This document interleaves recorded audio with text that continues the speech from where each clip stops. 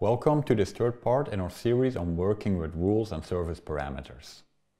In this video we're going to take a look on how you can structure your hosts using folders.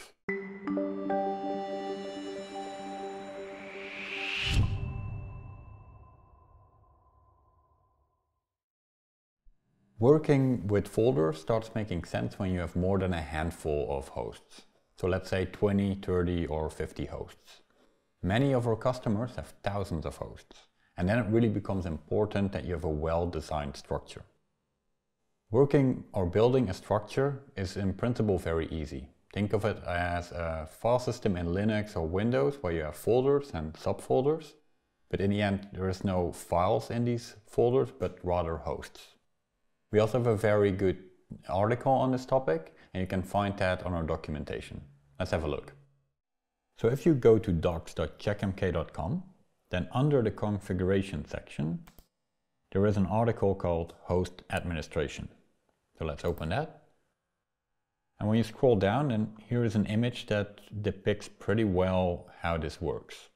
So you have this main directory, which is automatically there and created by Checkmk. And then, for example, you can create subdirectories for servers and network. And then you can simply add hosts to these folders.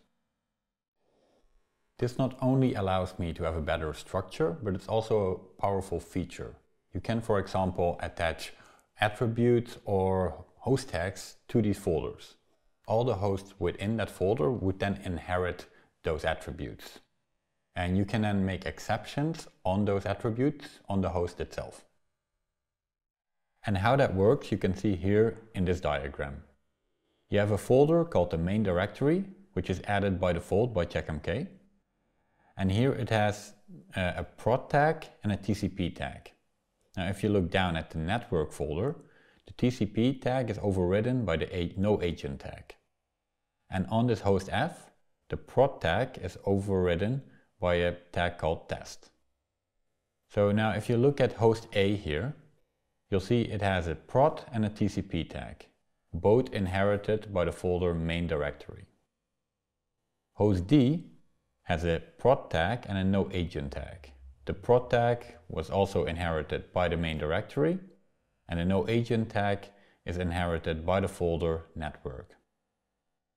The host F has a test tag, which is directly set on the host itself, and it has a no agent tag inherited by the folder network. And this is quite a powerful concept, especially if you use it in combination with rules. So you could, for example, define host tags on a folder, then configure rules that use those host tags. Then that rule would be applied to all the hosts within that folder. You can even attach rules directly to a folder, and let me show you how that works. We're now back in a monitoring system that we've built throughout the series. So let's go to Setup and Hosts. You see we have 6 hosts here. Let's now create a folder. We do that by clicking this button Add Folder. Immediately you can see that there are quite a lot of settings here, and I will go over this later in this video. For now, let's stick to the basic settings and give this first folder a name called Network, like in the diagram we saw in the documentation. That's it for now, just press Save. And now you see here that there is a folder called Network. Let's quickly create another one called Servers. Again, save. So now we have 2 folders here. The next thing we should do is move one of the hosts to these new folders. So for example, let's move switch 1 to the network folder. And there are a few ways you can do this. The simplest way is to simply click on this folder icon and pick the folder that you want to move it to. Now you see this is no longer empty, but it has 1 host. And also switch 1 has disappeared from this main directory. Now let's say that we want to move the rest to the folder called Servers. We can do that all at once by selecting them all. Press this X icon here. Now all the rows have been selected. And now we just go to Host and move to other folder. Then from this drop-down we can select the folder we want to move to, servers, and press move. The main directory is now empty. What we recommend is that you either add hosts or subfolders to a folder. You can also mix the two, but you risk the chance that it all gets a bit confusing and cluttered.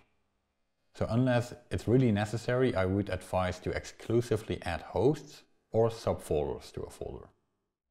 When you hover over a folder, you see this pencil icon here. If you click on it, you can edit the properties of this folder. That would be the same as going into the folder and then under folder go to properties. And here you see all the properties of the folders.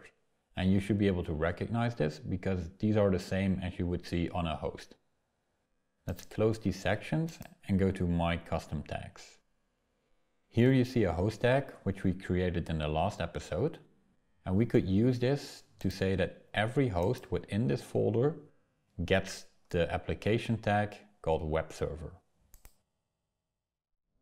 When I would now add a new host to this folder, it should immediately get this tag called app web. Only when I explicitly set another value for that tag directly on the host, it will get that value instead. So let's save that.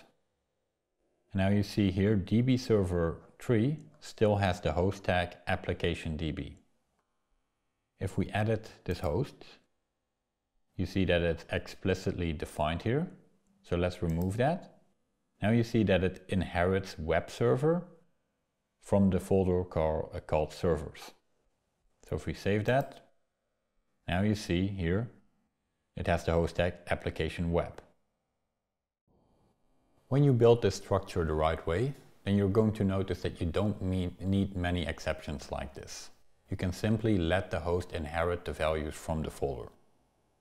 But of course, you can always override this value on the host itself. What we can do is remove all these attributes that we have explicitly set on all these hosts.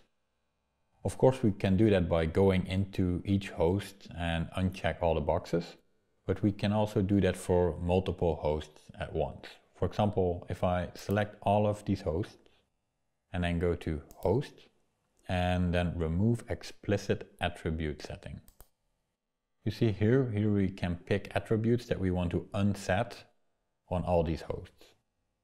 So let's do that for the application and the criticality. Now save. And if we now go into DB server 3 again, you see here that like previously it's inherited from the servers folder. If I now go look at the criticality under custom attributes, you see that now it's the default value. And it's the default value because we did not explicitly define a criticality on the folder itself.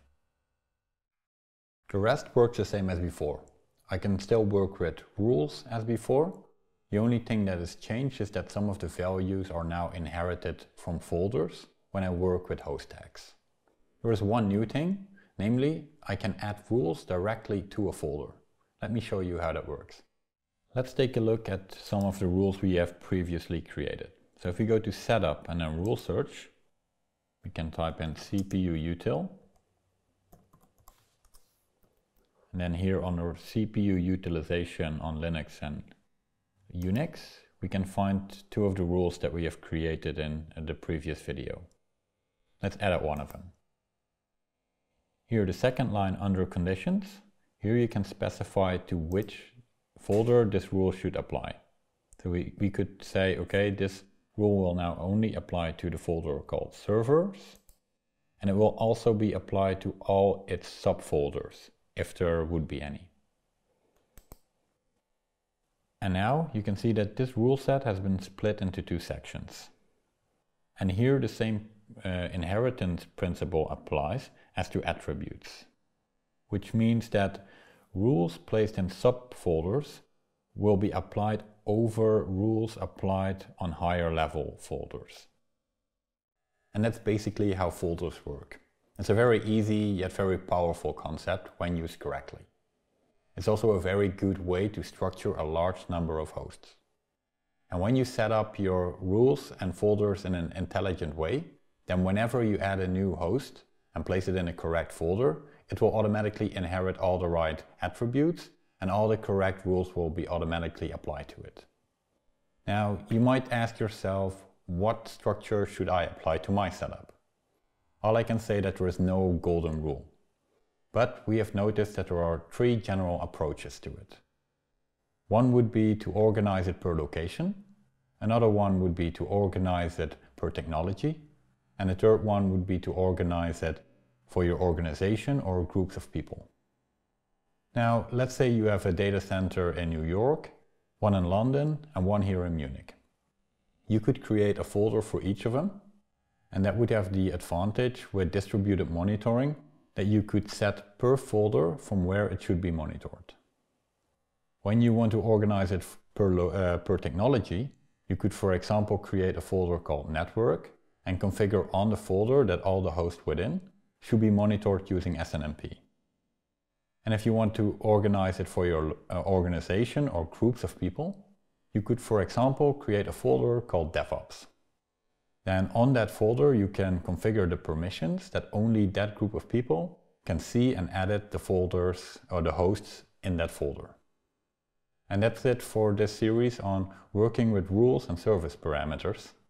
I hope this was helpful to you. If it was, please like the video and subscribe to the channel. And for now, until the next episode.